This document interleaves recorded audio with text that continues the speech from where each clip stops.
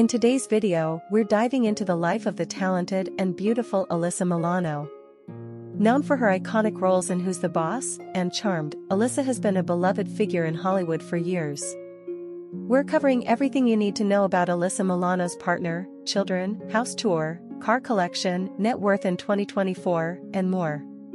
Join us as we explore the personal and professional journey of Alyssa Milano, offering you an exclusive look into her family life and luxurious lifestyle. Whether you're a devoted fan or just curious about her story, this video has all the details you need. Alyssa Milano is an American actress, producer, activist, and former singer. She has played Samantha Maselli in Who's the Boss, Jennifer Mancini in Melrose Place, Phoebe Halliwell in Charmed. Born December 19, 1972, age 51 years, Bensonhurst, New York, United States. Spouse, David Buglieri, M. 2009, St. John Tate, M. 1999 to 1999. Marriage location, New Jersey, United States. Awards, Kids' Choice Award for Favorite Female TV Star, more. Nominations, Kids' Choice Award for Favorite Female TV Star, more. Alyssa Milano net worth $4 million. Early life. Alyssa Jane Milano was born in the Bensonhurst neighborhood of New York City's Brooklyn borough on December 19, 1972, the daughter of fashion designer and talent manager Lynn Milano and film music editor Thomas M. Milano. She is of Italian descent and has a brother named Corey, who is a decade younger. She was raised Catholic. Career: 1980 to 1996. Milano began her career at age 7, when her babysitter, without notifying her parents, took her to an audition for the National Touring Company of Annie. She was one of 4 selected from more than 1,500 girls.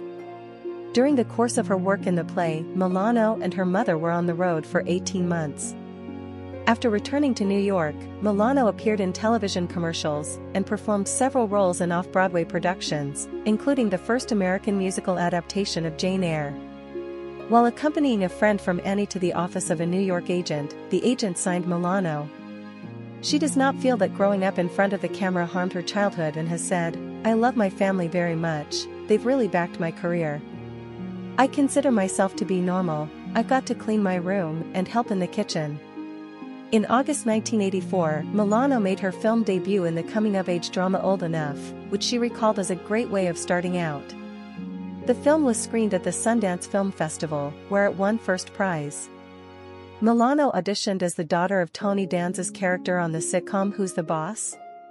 After winning the part, she and her family moved to Los Angeles, where the show was produced. It premiered on ABC on September 20, 1984.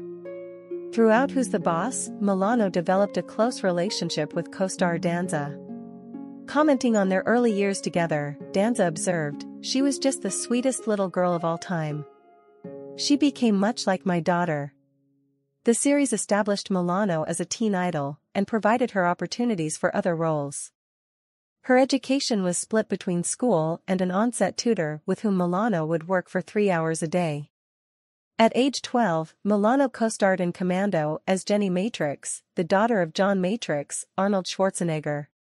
Subsequently, she starred in the children's film The Canterville Ghost, which did not achieve much praise or attention, and Variety magazine noted in its review, "Milano as the catalyzing daughter Jennifer adapts to the ghostly Sir Simon without a qualm. That, of course, is the true charm of the story, but Milano doesn't exhibit enough presence to match the droll, charming Gielgud." A few years later, this film was shown in Japan, prompting a producer to offer Milano a 5-album record deal. Milano's albums, which she described as bubblegum pop, scored platinum in the country, though she later criticized their musical quality. She has noted her love of English electronic band orchestral maneuvers in the dark, OMD, during her teens. On stage, Milano starred in Tender Offer, a one-act play written by Wendy Wasserstein, All Night Long by American playwright John O'Keefe, and the first American musical adaptation of Jane Eyre. She returned to the theater in 1991, producing and starring in a Los Angeles production of Butterflies Are Free from December 26, 1991, to January 19, 1992. Milano starred in 2 1988 television films, Crash Course and Dance Till Dawn. Both projects allowed her to work alongside close personal friend Brian Bloom, who worked with his brother Scott with her in episodes of Who's the Boss. This working camaraderie would later expand in 1993 when Milano made a cameo appearance in Bloom's film The Webbers. She produced a teen workout video, Teen Steam, and achieved some fame outside the US with her music career, which lasted until the early 1990s. Even though she scored platinum in Japan, Milano had no interest to pursue a music career in the United States. "I'm not interested in crossing over. I'd much rather have it released where it's appreciated than laughed at." Simultaneously, she wrote a weekly column called From Alyssa, with love for the teen magazine Teen Machine. Milano played a teenage prostitute in the 1992 independent film Where the Day Takes You. The film, which focuses on a group of young runaway and homeless teenagers, was shot on and around Hollywood Boulevard and was met with positive critical reception. It was nominated for the Critics' Award at the Deauville Film Festival, and won the Golden Space Needle Award at the Seattle International Film Festival. Although Milano feared that viewers would only recognize her as the girl from Who's the Boss, she was noticed by the media, which helped her land the role of Amy Fisher in the high-profile TV movie Casualties of Love, the Long Island Lolita story, one of 3 TV films based on Fisher's shooting of Mary Jo Buttafuoco. Milano said that her portrayal of Fisher in the film, which was based on the Buttafuoco's point of view, was the least Alyssa of anything done. The film was shot from December 1992. She welcomed the cancellation of the series, as she was ready to move on to other roles and enthusiastic to showcase what she was able to do. Looking back on 8 years of playing the same role, Milano commented, "Creatively, it's been very frustrating. I gave her more of a personality. I changed her wardrobe, cut her hair, anything to give her new life." In the early 1990s, Milano auditioned for nearly every film role in her age bracket, including B-movies, and finally tried to shed her nice girl image by appearing nude in several erotic films targeted at adults, such as Embrace of the Vampire, Deadly Sins and Poison Ivy 2, Lily.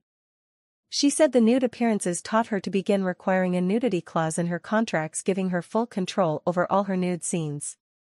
In a 1995 interview, she explained her motivation for some explicit scenes in Embrace of the Vampire. "I'm not going to say that I was manipulated into doing things that I didn't want to do. I did it because it was a woman director and I felt protected. And I learned a lot as far as knowing where the camera is and what coverage they need so that it's not all explicit." She starred in other roles, such as Candles in the Dark, Confessions of a Sorority Girl, The Surrogate, To Brave Alaska and Fear, which did not receive very positive reviews, although Jack Matthews of the Los Angeles Times called Milano's performance in Fear very good. Personal life. Milano was involved with actor Corey Haim from 1987 to 1990. Milano and her parents, together with his manager at the time, unsuccessfully tried to get Haim help for his addiction. In 1993, she became engaged to actor Scott Wolf, but they broke off their engagement the following year. She later revealed in August 2019 that she had undergone 2 abortions while in the relationship with Wolf. In 1998, Milano sued adult websites for publishing faked nude photographs of her.